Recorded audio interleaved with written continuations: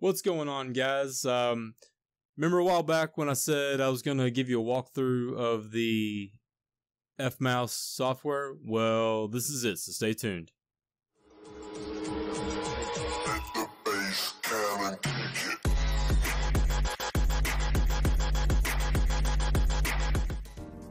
What's up, guys? Buck here once again from BuckGT, and I'm going to give you a little tutorial of the Fmouse software that will help you customize your F300 RGB Gaming Mouse should you choose to get one.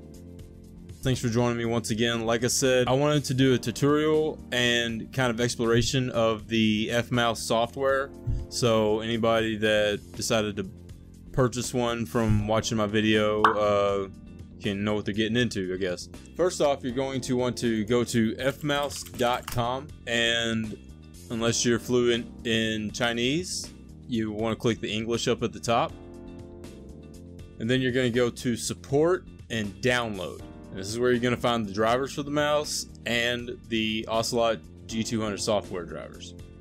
And you got your Fmouse F300 and Ocelot. Those will download as RAR files, in which you just use WinRAR and extract those. Since I've already got them downloaded, I'm not going to worry about that.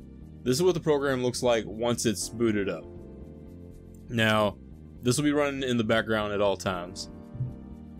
So, real quick, you got your button settings, LED settings, micromanager, DPI settings, and advanced settings.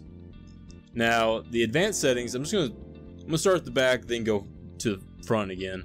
But the advanced settings are basically your Windows settings. You got your how fast your double click works, your Windows pointer speed, as well as the enhanced pointer precision. One thing that's not on Windows, I believe, is this USB polling rate, which actually is how fast the computer communicates with the mouse.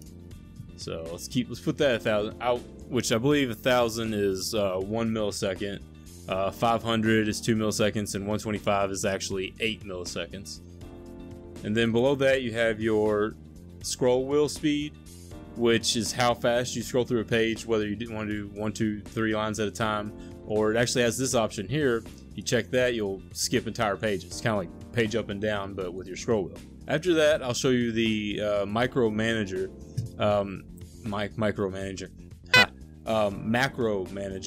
Really, all the names are really just gibberish. You can make the names whatever you want whenever you do make a macro, but I'm not that familiar with them. But as with most macros, you can start record and it'll record what you do. You left click here, wait a few seconds, right click here, stuff like that. So these are all your default options for that. And where those come in is actually in the button settings. On the button settings, you have 9 programmable buttons on the mouse. You've got your middle click, your Internet Explorer forward and back. Then you've got your left and right click. Then actually it counts the DPI and LEDs as buttons as well. And then forward and back scroll. So you can actually change these to whatever you want. So since I don't use the Internet Explorer forward and back, I'll check those, and you can assign one of the macros that you have created from the drop down box. You have it repeat however much the macro is set for until you hit a button to end. You can also have it just repeat as you hold it. Then you can also have Windows programs, calculator, your default email, websites. You can actually switch these to your DPI cycle, like the main top button has. Multimedia, you can switch your mouse to control your media player, play, pause, stop, skip track, backtrack, whatever. Pretty much so on and so forth. Pretty much everything the mouse does, you can put it on any of the buttons, and as well as assign specific programs. So if you play WoW a lot, you can hit connect the WoW shortcut and stuff like that. So I'm just going to leave these alone for now, and then we're going to go over to the DPI settings. Now, this is one cool thing I thought the mouse had. This DPI button can actually control between 5 different speeds. And what sets this apart from the rest of the mice is you can set each one of these speeds to whatever you want, from 250 to 4000 each. I mean, if you want them all set to 4000, you could do that. Just click it up, and there, they're all 4000. I'm probably not going to like this. Yeah, it's too fast. So I'm going to set that back to default here.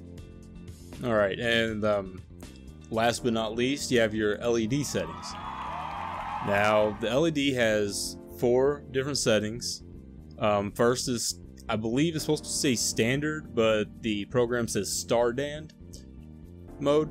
And this is where you can set a static color to each, or you can set a static color for the mouse to be on, whether if it's selected for pulsation, it'll be slow, medium, fast, or custom speed, and that'll look like this. And just pulse that color, switch it to green, and usually it'll kind of flash a solid color and then go back if whenever it's changing. Or you can set just a static color, no pulsing, and you can set how intense the light is out of 3 settings: low, middle, or high. And next we have the neon mode. Now, neon mode actually breathes through a cycle of all the colors. It doesn't show any colors at the same time, but it'll kind of pulse up a color, or you kind of like cycle through them. It doesn't really go away. So you can set it on fast. It'll look like this.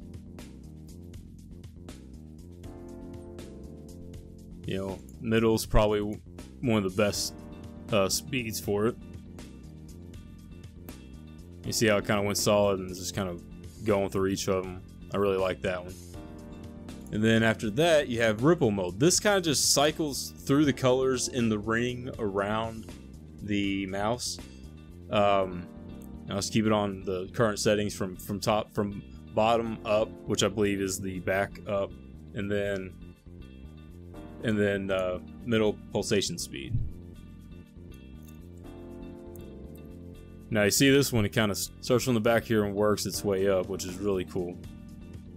Then if you say from top to bottom,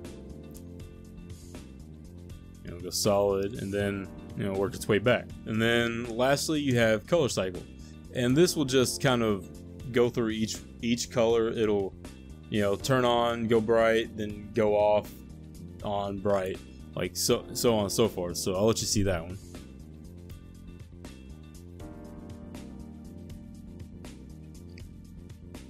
See, it just kind of pulses and breathes through each color.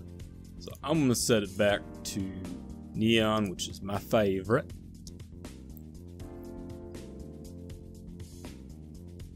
There we go. Well, I hope that helped shed some light on whether or not you were going to buy this mouse or not, depending on the software. So that's all I've got for now. Go ahead and throw this video a like if you liked it. Let me know what you thought down in the comments below. If you haven't yet, click that subscribe button so you can see what I got coming out in the future. As always, I'm available on all social media, links down in the description, and I'll see you all in the next video.